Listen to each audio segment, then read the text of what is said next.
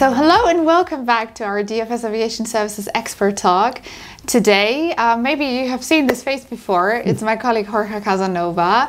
Thank you, Jorge, for coming back to our Expert Talk. You have been the very first guest we had beginning of the year. Correct. So today we would like to talk about a project you just lately executed. Correct, yes. I would want to talk about a project in which we've helped the Spanish ANSP ENAIRE with operational consulting to help them implement a dedicated flight information service in Spain. Okay, well, great. So I would say we just start and you explain what you did in the project, actually. Sure.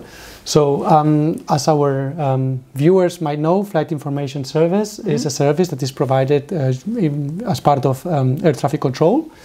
However, in the airspaces that are congested, the air traffic controllers are busy with the instrument flight rule traffic, and therefore it's sometimes difficult to provide an adequate service to the VFR traffic. DFS in the late 90s decided to split the service for flight information services, and we provide this FIS, like it is called, by dedicated personnel. ENAIRE wanted to follow this same approach of decoupling FIS from ATC, and they contacted us to help them with that. Very good. Well, Jorge, you have been working with ENAIRE for a while now. It has been 1.5 years, Correct, right? You executed the project. Correct. So what have you been doing exactly to help them divide the process from the ATC? Yes. So as you rightly say, we've worked with ENAIRE for 1.5 years. Thankfully, the project is now finished, and they are very satisfied, and we are very satisfied with them. Our work with ENAIRE was to help them in 4 areas. Okay. So the first area being help them define an adequate sectorization of the airspace. So divide the Spanish airspace into different areas for each flight information service officer to provide the service. So basically define the area or responsibility for each of the FISOs. The second part in which we work with ENAIRE was helping them define all the operational documentation, so all of the operational documents and content that is needed for the service to be provided properly. Okay. So we're talking about letters of agreement, we're talking about manual of operations, we are talking about requirements for the ATM system, so a number of things to help them prepare for the service. The third part was how to train a pedestrian to become a flight information service, so officer, basically helping define the concept, what needs to be done, the itinerary, how to reach from being a pedestrian to being a qualified FISO, and developing the documents to formalize this process, the unit training plan and the unit competence schema.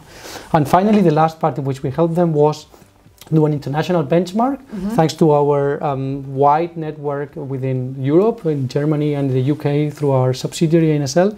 We did a benchmark on best practices on everything around VFR traffic in Germany, in the United Kingdom and in Spain, so that ENAIRE could see which best practices throughout a representative sample in Europe could be applied to Spain to improve the service to VFR traffic. Okay, that's very impressive then. Yes.